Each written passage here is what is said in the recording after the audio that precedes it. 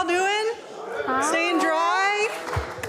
Excellent. Welcome to Crash Course, Football in America. Woo! Yes! My name is Annie Coleman. I'm an associate professor of American Studies here at Notre Dame, and I also am the proud director of the interdisciplinary minor called Sport, Media, and Culture, aka the SMAC minor. Professor Katherine Walden is an assistant teaching professor in American Studies and also in the SMAC minor. It's my pleasure to introduce her to you tonight, this afternoon. It does feel like night, though, with being the rain. It does, yes. And we could do something like this. We could. We really could. That would be fun. All right, but she's concurrent faculty member in Gender Studies program, Technology and Digital Studies program, and the Department of Computer Science and Engineering. So you are getting to meet one of the most accomplished and interdisciplinary people in the College of Arts and Letters, and really a role model in terms of cross-disciplinary scholarship. She's the heart and soul of the SMAC minor. She's also affiliated with the Initiative on Race and Resilience, the SMAC minor, and the Lucy Family Institute for Data and Society. So it's really no accident that Arts and Letters chose Professor Walden to meet with all of you. Her own work looks at baseball, labor, and globalization. She uses data analysis, visualization, and interactive digital mapping to illustrate the scale and the scope of minor league baseball labor, as well as the historical forces and labor structures that shape minor league players' working conditions. She's actively involved in the Foundry Field project, which is so cool. You should just look up the website, foundryfield.org, which is a local South Bend public history and community engagement initiative that includes a physical baseball field project, mural wall, and educational programming, and other forms of storytelling around baseball, race, and representation. Today, Professor Walden will speak with you about football, specifically Notre Dame football, and how it has played a central role in defining and understanding America. Thank you, Professor Walden. Thank you so much, Annie. All right. Oh, Annie, do you want your notebook? You're good, you're good. All right, well, welcome everyone. Let's see, the first test. The clicker did not pass. Great. All right. If folks would like an access copy of the slides, I'll give folks a second to grab the QR code or the short link. I want to thank my colleague Annie for that intro. I also want to thank a number of people in the College of Arts and Letters. I feel like this is an Oscar speech. If I start naming names, I'm inevitably going to forget someone, and the music will start playing. But the coordinator for this event series, Associate Dean Michael Schreffler, the people who do web content, Matthew, John, Heidi, the folks that do communications and operations, Mary and Joss, among many names that I'm forgetting. Also, all the people who put up the signs. As I was walking across campus yesterday, I'm like, there are so many signs. And clearly the signs worked. So thank you to the people who put up the signs. I also want to thank our folks from Notre Dame Studios who are helping with AV and recording this. And I also want to thank all of you for being here. So I figured just by way of strategy, the key to a good football team is defense. So we're going to start with defense. Then we'll go to offense, and if we have extra time, we'll work on punting. I assume you all brought your own pads? Okay, it would seem you did not, so we should probably do something else. All right, football joke out of the way. So one of my opening questions when I was thinking about the first time I would teach this football course at Notre Dame is, what does Notre Dame football mean? And who gets to decide? So I actually want to pose that question to all of you. So let's take a minute. You're welcome to think. You can talk to the people around you. There are no right answers. There might be some wrong answers, but this is a safe learning space. So talk to your neighbors. What does Notre Dame football mean? Who gets to decide? All right, we could keep talking about this for the next 55 minutes, and that would be a fascinating conversation, but I want to bring us back together. I do have chalk, but I also don't know that I'll write everything on the chalkboard because that feels slightly disruptive, and this is a big room and a small chalkboard. But I'm excited to hear from some of you the conversations you were having. So if folks want to just raise a hand and maybe share where you're coming from, what does Notre Dame football mean, and who gets to decide? This is where we always wait for the brave student who's excited to talk in the group. Thank you, sir. Your name and where you're coming from. Don Morris, Atlanta, Kansas. Awesome, welcome. Notre Dame football means tradition. Tradition? And anyone can decide. Great. So Don from Kansas, tradition. Anyone can decide. We're going to go in the back. Mark Huffman, class of '85, living in Orlando now. Okay. It's a brand. Yeah, brand. He gets to decide. I assume the board of directors and how that brand is put out there to the rest of the world to promote and bring all the other things on Notre Dame. Yeah, okay, so Mark, who is now from Florida, class of '85, a brand, and then thinking about the different people who make decisions about what that brand is. All right, I saw a hand back in the back with the blue shirt, and then we'll come down to you. My name is Gene. No booze, please. Proud Miami University graduate. Wow, okay. And to me, Notre Dame always meant and always will mean, regardless of who you are and whether you have an affiliation with the program or not, it means tradition and honoring the tradition across all levels and across all backgrounds, whatever it may be. Fascinating, thank you. Hi, Jean Collier, Stratford, Connecticut, class of '83. For me, my sisters with me, class of '87, we're 2 of 10, and our dad was World War II Marine. So for me, not for her, it means family. And I think who gets to decide? I think the fan and the individual gets to decide. Yeah. Lots of different ideas. And again, I would love to spend the next hour hearing from all of you, but we had kind of tradition, connecting to a national identity, but also things that are really local, the places that we call home, the people who make home. So when I was in the summer of 2021 trying to think through what this class would look like, these were the questions that were really on my mind. So part of what my understanding of this lecture series is supposed to do is take you into the Notre Dame classroom. We're in a classroom, that makes sense. So on the first day of the Football in America class, students have watched a really fascinating 1982 documentary, Wake Up the Echoes. The pirated version is on YouTube. If folks involved with the production are in the room, I did not say that. So we're gonna watch the start of the clip, and the AV is gonna cooperate seamlessly. All right, maybe. Time in its passage changes all things. One place, however, has sustained the spirit and the tradition for so long that its story has evolved into legend.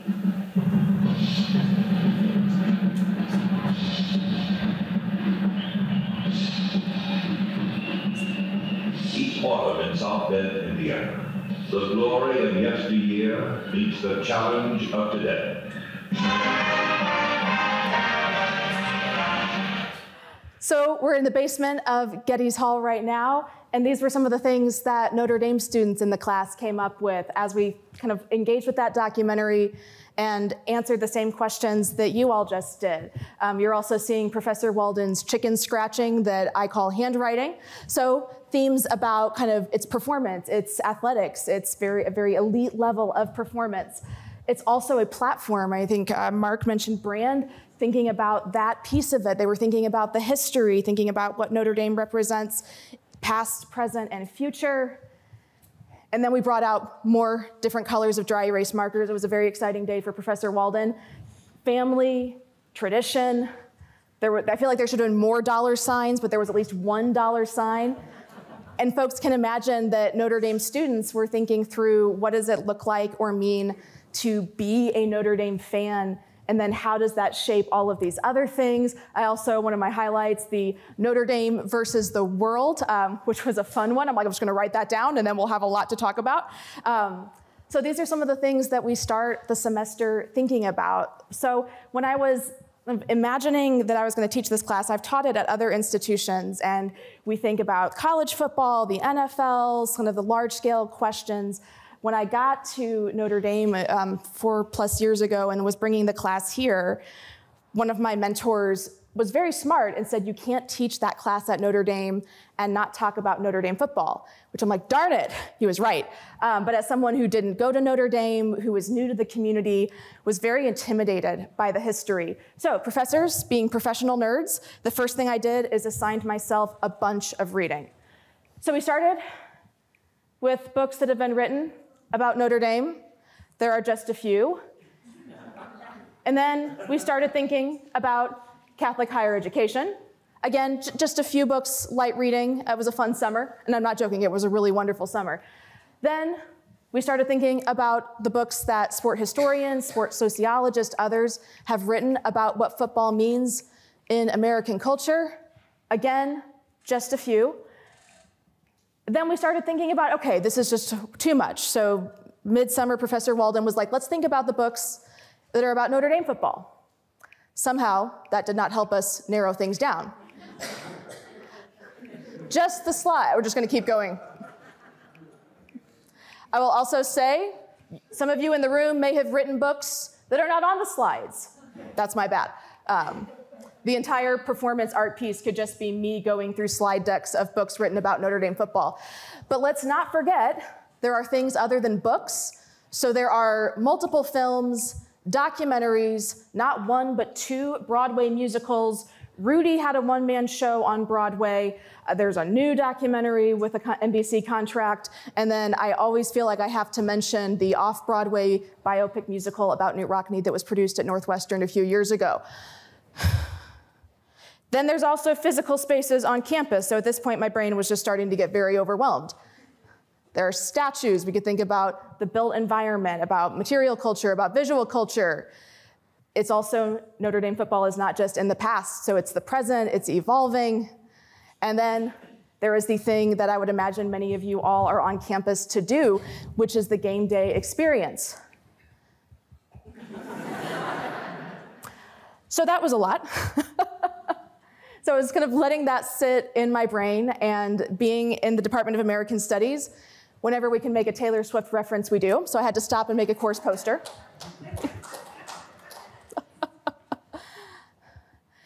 And then I thought about where the course was going to be in the College of Arts and Letters and what kind of students were coming to it. So my colleague Annie Coleman mentioned that the course is in the Department of American Studies. It's a great win for us. It's also connected to the Sport, Media, and Culture minor. And then another piece of the work I do at Notre Dame connects to the College of Arts and Letters, Technology, and Digital Studies programs. So thinking about if those are the places where the course is connected, how can we start to make sense of the thousands and thousands of pages that have been written?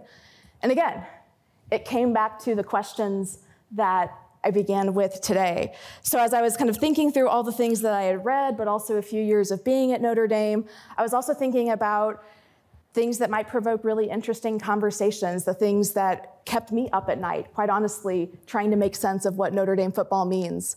As my colleague Annie Coleman mentioned, my core area of research looks at baseball and American culture. So thinking through, what do photos like this tell us when we've got Knute Rockne, Babe Ruth, Lou Gehrig, and then their collective agent, Christy Walsh, all in a photo together before the USC game. This is one of my favorite things to talk about and think about. After the assassination attempt on President Ronald Reagan, his first public event was here at Notre Dame. Some of you may have been here for that. Thank you, Notre Dame Magazine, for reprinting those remarks. And this is a quote that just lives rent-free in my head, and I'll give folks a second to read it. I'll read it out too. So this is President Reagan, commencement, 1981. During my growing up years in nearby Illinois, I was greatly influenced by a sports legend so national in scope and so almost mystical.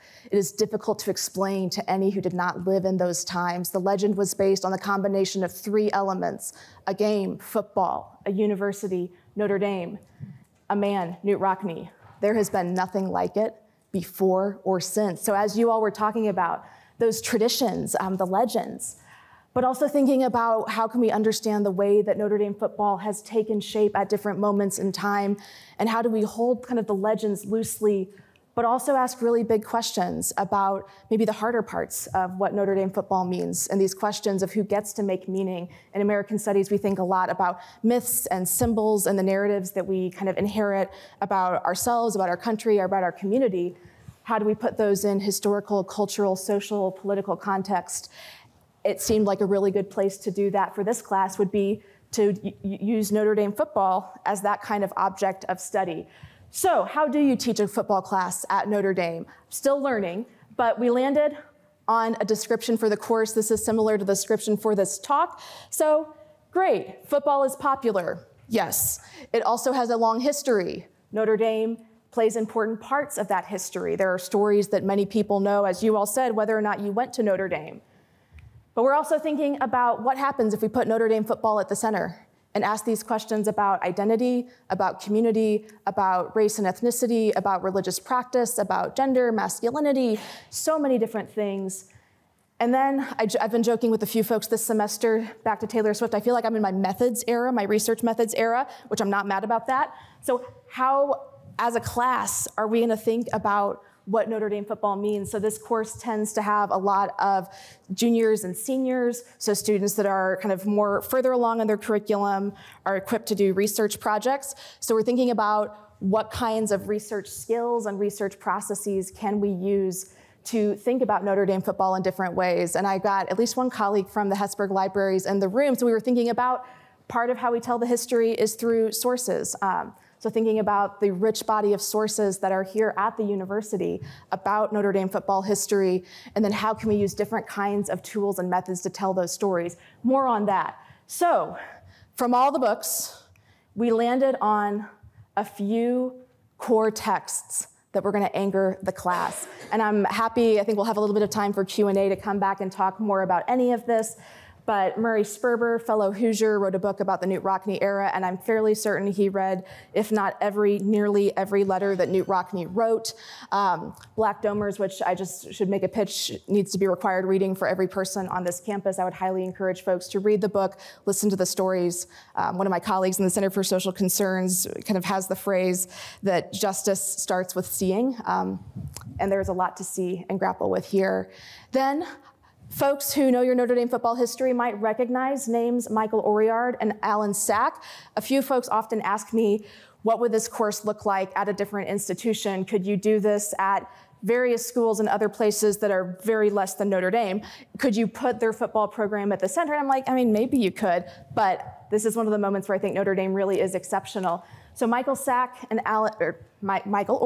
and Alan Sack played under Ara Parsegian. They also went on to get PhDs. Alan Sack was involved in early collegiate labor organizing. Michael Oriard had an NFL career and then went on to be an English professor, which I'm like, great, cool. They have written, I'm not exaggerating, dozens of books on kind of football and American culture and football history. So how cool is it that we get to read top flight scholarship written by people who were students on this campus and played Notre Dame football? That's really, truly exceptional, and I'm so grateful for their work. So some of that work is historical, but especially bowled over in Counterfeit Amateurs. The foreword for Counterfeit Amateurs was written by Ara Parsegian. They talk kind of autobiographically about their experience on the campus, so texts that walked us through the history, but also really resonate deeply for students. And because it's American Studies, we have to have different kinds of cultural texts. So we watch Rudy for class. It's a great time. So some of the things that we think about, I tend to organize my courses around questions. And there is so much that we could cover. I joke that you could take Notre Dame football history and it would be a 4-year curriculum. I could teach the course every semester and it would be different every time, which is overwhelming but also exciting. I also, as I've learned more about the history, really think it's important to understand where Notre Dame football started. A lot of kind of the ideas and the traditions and the ways we put Notre Dame football in American culture start in this early era. I may also have a slight obsession with Knute Rockne. He's a weird dude. It's a fun time. So we spend a lot of time thinking about how does football take shape at Notre Dame, what's going on in those early years around the Rockne era. We do not do justice to many different things, but then we also pivot and think a lot about what's happening at Notre Dame and college campuses and in sport during the 1960s as we have cultural movements, but also organizing movements again here and nationally. And then themes that should be no surprise to anyone who's following college football, the questions of the NCAA model, of amateurism, the business piece of it, and how do we make sense of all of that? The other thing that's quite lovely is we get to be out on campus experiencing different ways that football is part of the campus kind of landscape. We do a football tour, it's a great time. We also go to the Rockne Memorial, which some students don't know you can actually go in, but you can. We also get to think about, there was a talk earlier today on football helmets, so I feel like I had to put a slide about football helmets in there, thinking a little bit behind the scenes, but also one of the things that I think is really important for me, back to some themes that you all raised, is Notre Dame football can feel like this larger than life thing, but it's made up of people. It's the people who play it, the people who coach it, the people who maintain facilities, the people who polish helmets, the people who do all of this work that makes kind of the spectacle and the experience happen. So trying to create a space where we can think about that too. It's also really important that we think about how it's changed over time. So this is my shameless plug. One of our wonderful colleagues, Notre Dame sports archivist, yes, that's a job, has an exhibit on the 100th anniversary of this photo and the Four Horsemen.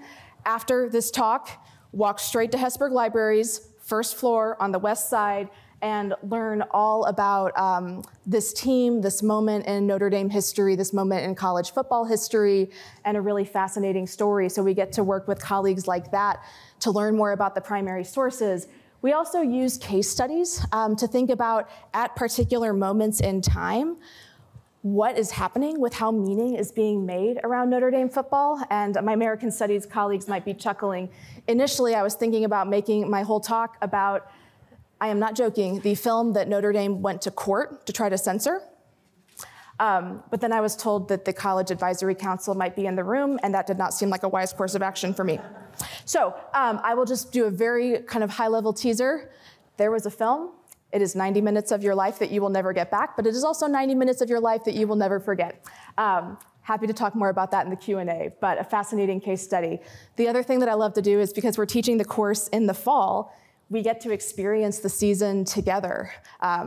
So every Tuesday morning, we come into kind of our class meeting after the weekend, and I do a segment I loosely title Notre Dame Football News of the Week. And so folks who were following last season might remember this moment. And it's one of those things, whenever I'm teaching the class, I have to set up my cable subscription, be following the football season so that I can actually credibly teach the course or talk with students. And when this moment happened, the coverage and the conversation around Notre Dame quarterback Sam Hartman standing outside the medical tent while current Notre Dame quarterback Riley Leonard was inside being treated for an ankle injury. This is a fascinating quote. And again, being able to pull in things that are happening in real time, things that students are thinking about, and put those in conversation with the things that we're thinking about in class. I'll just go back and forth for those really quickly, thinking about the way that this moment was being talked about as a kind of celebration of sportsmanship, especially that last quote, when you need to remember what is noble and good about college football that has nothing to do with money. Look at this. Interesting moments that we get to bring in. Also recognizing, again, the national landscape for college athletics and college football is in flux and changing, and Notre Dame is quite literally in the room where those conversations are happening. So it's both challenging as a person who really likes to have a solid lesson plan to have to change it on a regular basis. The first time I was teaching the course was fall 2021, and the great news is nothing remotely interesting happened with Notre Dame football that season. I very specifically remember the Tuesday morning in November when I came in, and I'm like, I don't know what we're gonna do, but we're gonna talk through it, and we're gonna try to make sense of what's going on. So it's such a really rich thing to be able to have smart conversations about Notre Dame football as the season is unfolding. One of my favorite things that we've done in cooperation with the Sport Media and Culture minor is last year around the Tennessee State game, we were able to bring in Mario Morris, who used to be kind of an athletics director at Notre Dame, is now in the NCAA, central figure planning that event. And again, who are the people who make Notre Dame football? How can we hear from them and listen to them and respect the tradition, but also be able to think about it in more complex and interesting ways? I joke that I'm in my research methods era, but given where the course sits in the curriculum, part of what we're also thinking about is how can we use new kinds of digital tools to analyze sources and communicate knowledge in new kinds of ways.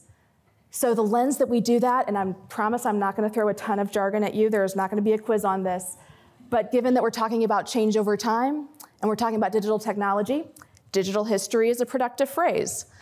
We think about what kinds of sources are we using, but then what are the ways in which we can use them? And again, I'm happy to talk to folks more about this. We'll have a little bit of time for kind of conversations and questions. But we think about, again, how do we understand the sources? and the ways that the sources are preserved and described, how people access them, what happens when we explore those sources using different kinds of digital tools and methods, and then to that last bullet point, how can we share that work with broader audiences? I often joke with our sports archivist, Dr. Greg Bond, that not everyone is going to read the articles and books that we write, shockingly. So how can we use other kinds of tools to tell stories with different kinds of audiences and communities? One of the things that I mentioned, we've got students from all across the campus and the college. This is a word cloud of their majors and minors. So again, folks that are thinking about football, thinking about research in so many different interesting ways.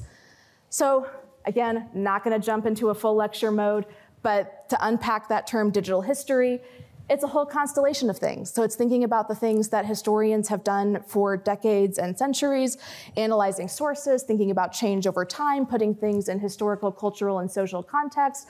But it's also thinking about where digital tools fit into that and how do we access information digitally, but also when we analyze sources using digital tools, what can that open up? And the short version is it can open up many, many, many, many different things. And it also gives us space to share that with a broader audience. So, you know, for some students who come in thinking, we're just gonna spend the whole semester talking about Rudy, this comes a little bit out of left field, to use a baseball metaphor, which feels inappropriate in a football lecture, but we're gonna roll with it. But some of the things we get to do are really exciting and interesting. So we get to say what happens if you look at the Scholastic Football Reviews and search for the term Fighting Irish to see how Fighting Irish becomes increasingly used and adopted by students who are writing about Notre Dame football as it happens. Will this run again? I'll let it run again. So what we did there is, again, work with our university archives, work with other kind of people across campus, and then see what happens when we use computers and digital tools to think about change over time and how language is being used. Another one that's a lot of fun is thinking about the conversations that happen around Notre Dame's football's national presence. And so what happens if we take where Notre Dame football is playing, but also potentially where players are coming from, and put that on a map and think about change over time? So what does that tell us about where Notre Dame is playing, how that intersects with a shifting conference landscape, but also who is playing Notre Dame football and where are they coming from? This came out of a student project in the course last fall. So thinking about, again, it's sources that historians and scholars have worked with for a long time, but it's thinking through different kinds of tools to interact with them, and then different ways we can share that with other audiences. I am not gonna do a lecture on network analysis, but the very short version is people are connected to people, okay? And we can map and diagram those relationships. So we do a little bit with network analysis using Newt Rockney's coaching tree. So we come up with kind of structured data about who coached or played under Newt Rockney and then went on to coach, the institutions that they were at, how long they were in different kinds of positions, and then we use a tool called network analysis to think about the kinds of relationships, the kinds of connections. So the TLDR here is if you wanted mathematical proof that Newt Rockney is the center of the universe. There it is. But we're also thinking about how we share that work with a broader audience. So this is a project that we started working on last fall that I'm excited to keep working on when I teach the class again. Many of you, if you've been to the Notre Dame football stadium concourse, after the 2017 renovations, they've got these large hanging reproductions of covers of Notre Dame football game programs. So Professor Walden 18 months ago, 20 months ago had the idea, well, what if we actually unpacked what programs those were? Because I just wasn't finding even a list online of what programs were hanging in the stadium. So we were able to work with a few different partners that I want to thank very, very much to think about what if we identified the programs that are hanging in the concourse and thought through how do we put them on a timeline, but also how do we put them in a map? This is not quite ready for prime time. I was really hoping that we'd be able to like roll it out today, but we're not quite there yet, so stay tuned. But thinking about ways that we could describe sources and help folks interact with them in different kinds of ways. So it's gonna take us a little bit longer to get it ready for prime time, but I will encourage everyone, the programs as you move around the stadium tomorrow afternoon, They are all covers of Notre Dame football game programs, and this is your one maybe Easter egg, including one that didn't actually get played. So I'll say that again. There is a cover for a game program for a game that did not happen. I'll leave you with that teaser, and we can come back to it in the Q&A. So some of the cool things that happen if you teach a course on football at Notre Dame, people are very interested in it. I want to give a huge shout out to Notre Dame Magazine and one of their former student interns, Christopher Parker. As I told the football class after this was published, I have never been cool in my life. This is a great moment for me. Junior high Katie would be very proud. My colleague in the sport media and culture minor and I, Chris Becker, got to go to Vegas on a work trip, which is a sentence I feel very strange saying. But when the Shamrock Series game was held in Vegas, we got to go and give a talk about Shamrock Series uniforms. So exciting that there are other people that are interested in thinking about Notre Dame football in some of the ways that I am, we are, and others are at this institution.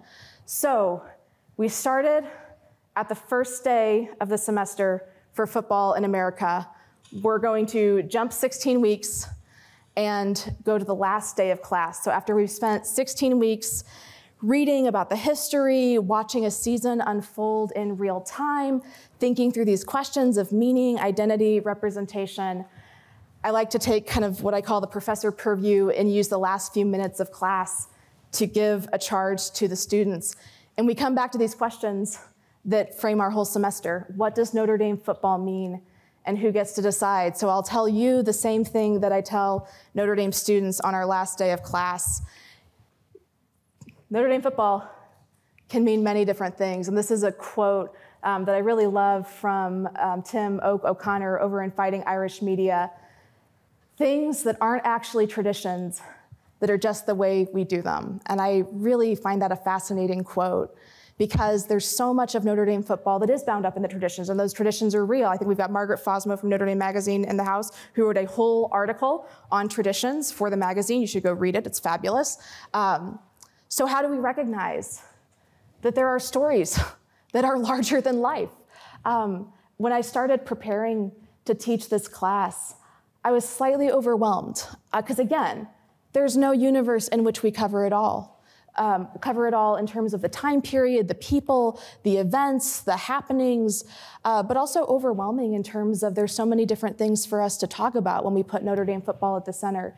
So we try to talk about some of them, but I tell students and I'll tell you all that, if Notre Dame football has never just meant one thing, if it's always meant multiple things, and it's always been the product of kind of negotiated meanings from the people who play it, the people who coach it, the people who write about it, the people who come to campus for games, the people who are part of the Notre Dame community in different ways. That actually makes me incredibly excited because that means we get to keep talking about it and keep thinking about it and making new kinds of meaning so that we can have versions of Notre Dame football and visions of Notre Dame football that respect the history, acknowledge the history, but are also thinking about what it looks like to steward that responsibly and have a way of talking about Notre Dame football history that creates space for many, many, many different kinds of stories. So welcome to Football in America. Thank you all so much for being here. Thank you.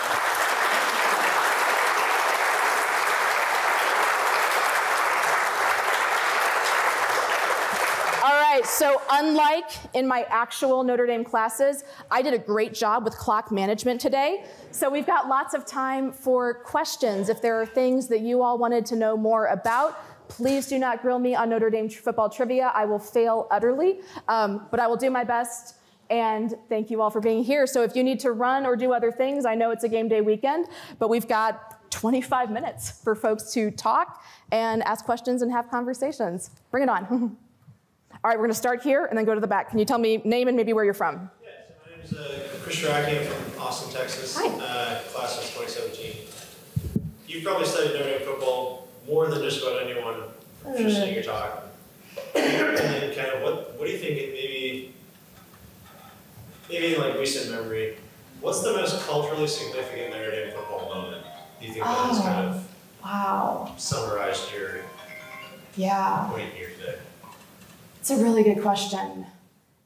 And I'm not dodging it. I'll say what it is for me. But I also think it's important to recognize that culturally significant could mean really different things to really different people. So for students, it might be, oh, I don't know, rushing the field after the Clemson win, or things that have happened in recent years. I would say, actually, this is a moment that I was not here for. But I use this image as kind of the landing image in my syllabus and on our course website. I feel like I just want to stare at it for hours because I think it's a complicated image. There's a different one where a certain head football coach who shall not be named is kneeling with a raised fist with the team. But thinking about kind of that iconic image of the dome in the background and all the photos that have used that in the background, and what does it mean at this particular moment in American history for this to be happening at Notre Dame, and folks like Brian Kelly and Father John Jenkins and others to be present. And again, I'm going to give a shout out to Notre Dame Magazine and others that did really important work covering this as it was happening.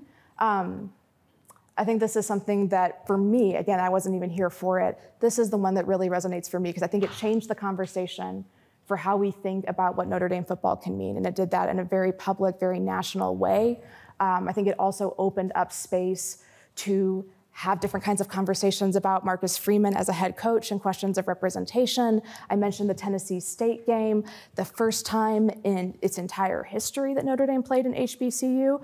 So I think, you know, I am not saying that this solved all the issues that we need to think about and talk about with Notre Dame football, but this is one that I think for me represents a lot of different things, how we think about student athletes and their voices, how we think about student athletes kind of using their platform in different ways. There's a long history, and I wasn't planning to talk about this, but how you put kind of student activism in context at Notre Dame, going back to the 60s and 70s. And we have some of it, but we don't have as much of it as you might expect. So just what a paradigm shift it is to have something like this happening. I think this is the one that feels really culturally significant for me.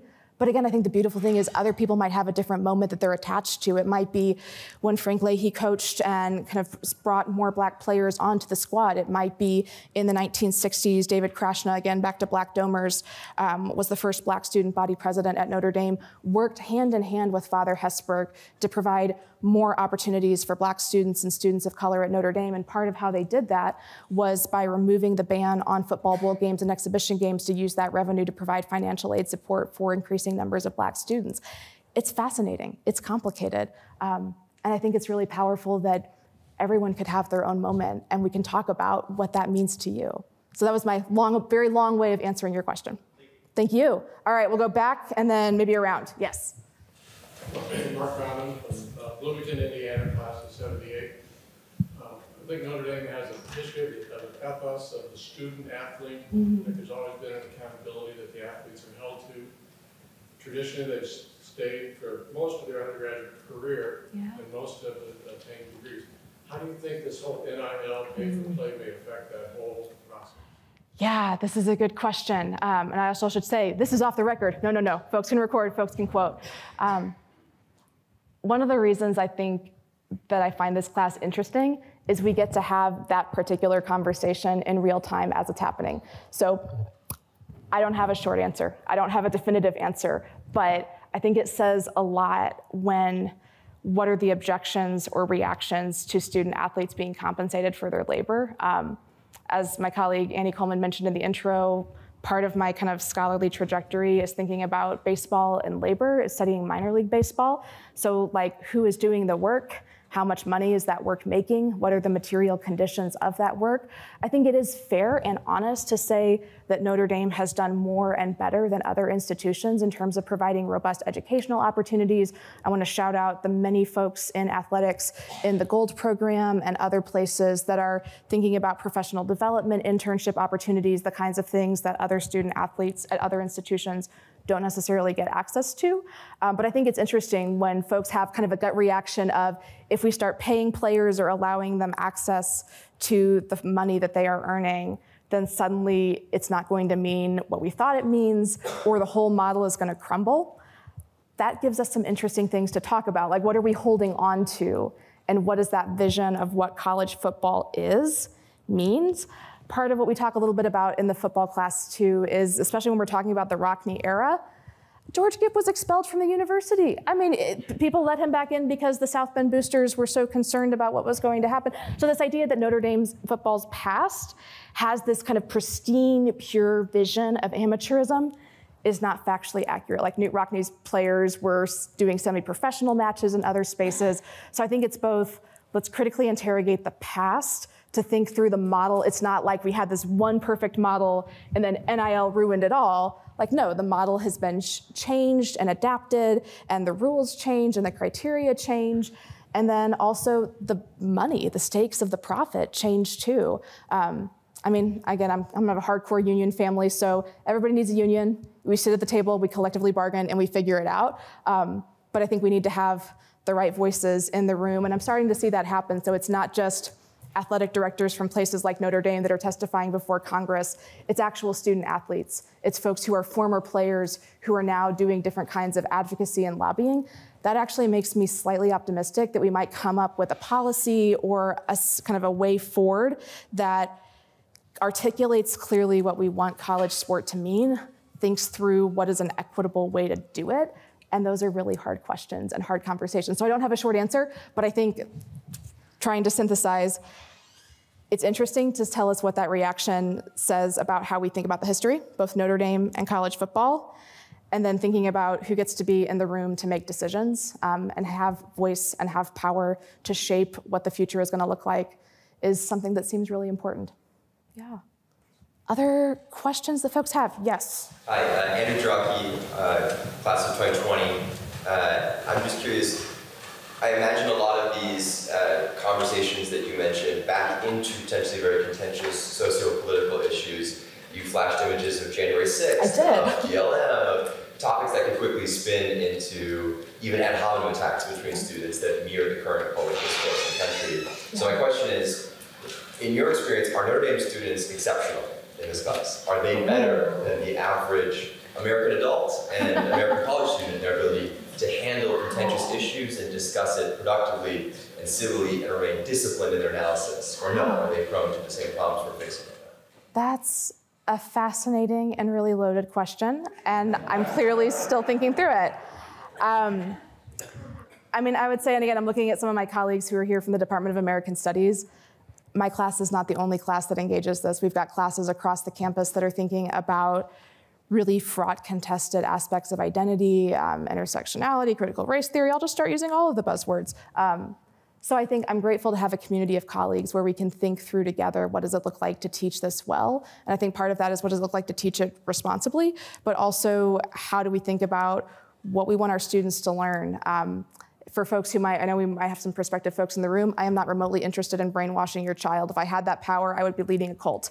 But I think it's important for all of us, just as citizens, to have tools to understand our world. And part of that is looking at history honestly, thinking and hearing and grappling with multiple perspectives, especially those that are not our own. I'm restraining myself from making a Catholic social teaching reference, but we can bring some of that in too. I would say my kind of snarky answer is Notre Dame students are very polite.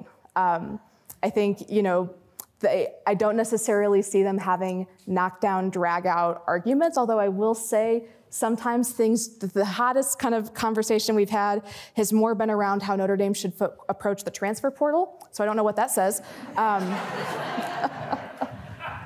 So I think, you know, students are very polite, and as a professor, I appreciate that. I'm also, you know, thinking about our theme for the Notre Dame Forum this year is what do we owe each other? Notre Dame institutionally is trying to create spaces where we can have a dialogue that involves listening, that involves thinking, that involves maybe using our more rational voices to think about our own perspectives and positionality and where someone else is coming from.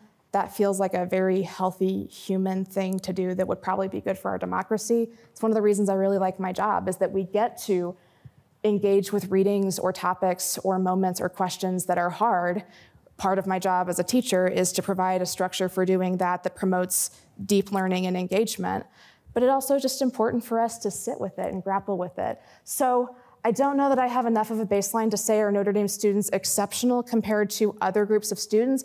I do think they're very polite, which I appreciate. And I think they're also, given the Catholic mission, care about thinking about other people, about what does our world need? What do we need to have people and communities that are healthy and thriving and sustainable? And what information do we need? What do we need to know to actually be able to do that? That's a really great place to start this conversation. So a partial answer. Others, yeah. Hi, Paul Spieldiner, class of '88. I'm from Seattle. Awesome. In your study of football, have you ever explored the question, what makes football so different from all the other sports? So many more people follow football and are excited about football, and the emotions around football are so much more intense than a lot of other things. Yeah. Any idea? I have some ideas. I'll answer with an anecdote and then come back around. We're still great on time. We got 15 minutes. This is fantastic. One of the other courses I teach is on baseball and America. It's very confusing. Football in America, baseball and America. I get confused. But I've often thought, because I asked this question to both classes, is football or baseball the national pastime? And why? And obviously it's a self-selecting group of students, but of course everyone who's taking a football class thinks that football is the national pastime. And then everyone who's taking a baseball class thinks that baseball is the national pastime. So I think there's some interesting, in American studies, we have a concept called American exceptionalism. So the idea that America is unique or special or distinct, and in those unique, distinctive things is kind of a superiority. So that's interesting to unpack. I would certainly say, both from a revenue perspective, from a viewership perspective, football has far eclipsed baseball for decades now. I think there's interesting connections with militarism, with constructions of kind of identity, performances of masculinity. And again, I'm looking at this corner where we had someone earlier today doing a talk on kind of the cultural history of the football helmet. So I think what football represents, especially post-World War II, maps onto things that have broader resonance in American culture, especially as baseball has become increasingly potentially multicultural and global and things like that. There are some really important underlying things around what that means and how we understand our country that we should unpack. But yeah, it's an interesting question. I hear from students, part of why baseball is my primary area of focus is it's what we watched in the house when I grew up. We were in St. Louis, we went to Cardinals games, we watched Cardinals games. If replace baseball with Notre Dame football or an NFL team, those things that connect to home and family are part of how we construct identity and form those really meaningful lifelong attachments. So it's a good question. I think about it a lot. In this vision, I imagine the football class and the baseball class having a debate about which one is the national pastime, but I haven't yet made that happen. Yeah. Mm-hmm. Time for maybe a couple more questions. Way up in the back, sir. Yes, hi, Michael Basone, class of 92. Okay. I was here when the university looked and was quite different than it is now. I was a philosophy theology major in the College of Arts and Letters. Woo! And my daughter and I, who is a senior intersection of American studies, peace studies, and gender studies. Can we say that we love that? Thank you.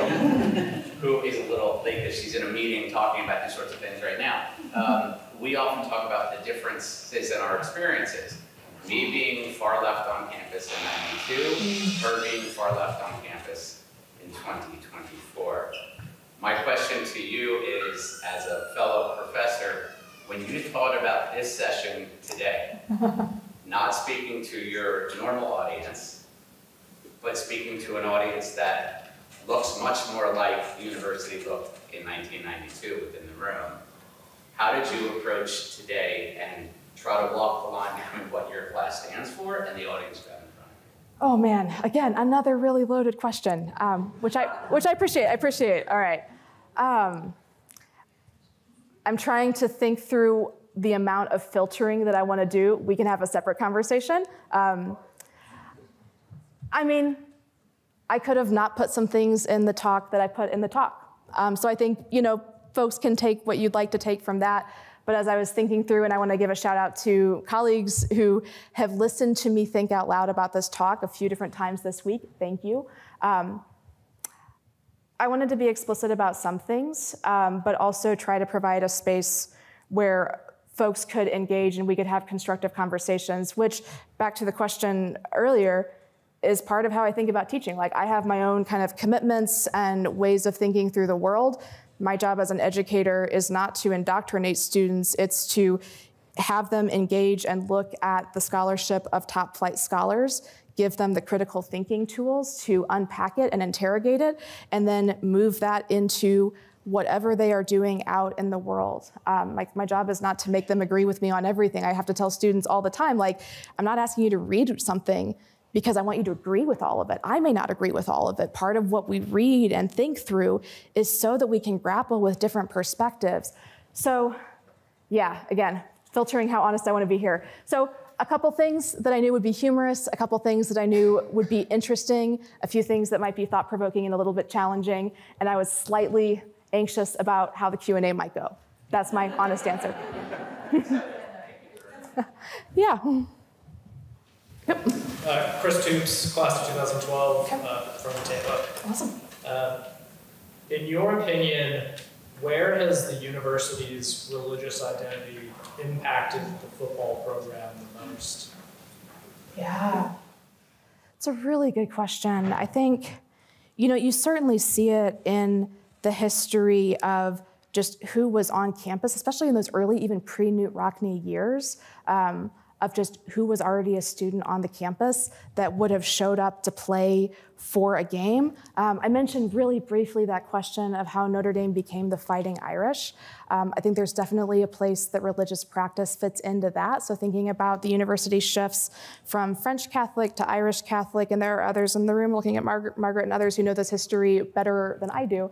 But I think by the time you get to the 1920s, 1930s, Notre Dame's kind of campus has changed.